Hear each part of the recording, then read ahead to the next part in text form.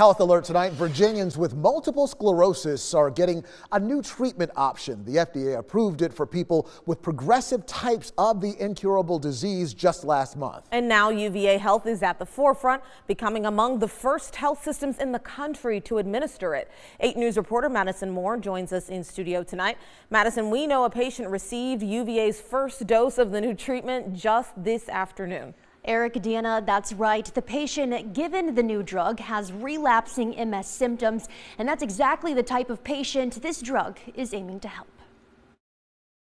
Multiple sclerosis is a neurological condition where the immune system attacks the brain and spinal cord, causing a number of issues like numbness and imbalance. Not all that long ago, it actually wasn't a treatable condition. So if people have heard of MS, they often associate it with things like walkers and wheelchairs. The company behind this new drug, Genentech, first created Ocrevus, a highly used MS treatment option that's delivered through a vein. UVA Health neurologist Dr. Robert Shin says Ocrevus Zunovo differs from Ocrevus in how it's given. So a process that used to take literally hours, 3 to 4 hours once every 6 months, now we can administer this medication with a total time of less than 30 minutes. Instead of going in the vein, the medicine enters through a tiny needle under the skin. The idea of taking a successful medicine, but developing another form which has, in some sense, more opportunity for patients, I think is really exciting. Our goal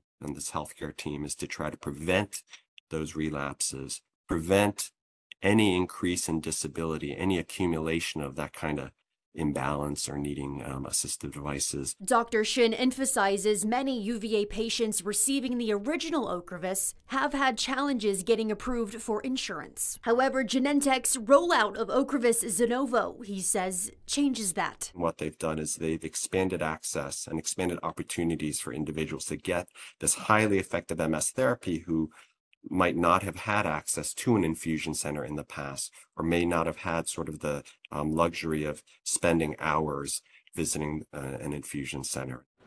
And as for how you can get access to this new drug where you live, UVA's Director of Specialty and Home Pharmacy Services says the expanded rollout could take up to 3 months.